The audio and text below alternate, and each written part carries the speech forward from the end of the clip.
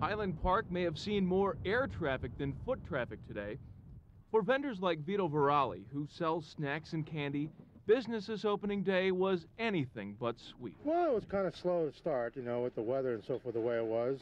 People were a little hesitant to come out. You can virtually hear how cold it is at Highland Park this evening. But that's not bad for everyone. Hot, steamy coffee. Warm me up on a nice cold day. Buongiorno sold a lot of cups of coffee this opening day. We did pretty good.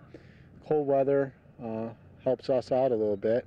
Unfortunately, other vendors would say just the opposite. And they're getting their stand ready to sell cold beverages during better weather.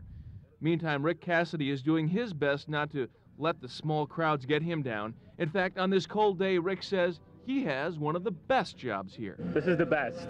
I mean, when that spit is closed, I just sit up there and stay nice and warm. Others just keep moving to stay warm.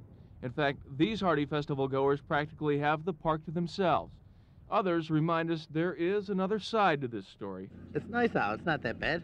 Even those who don't agree with that statement are confident it will get better.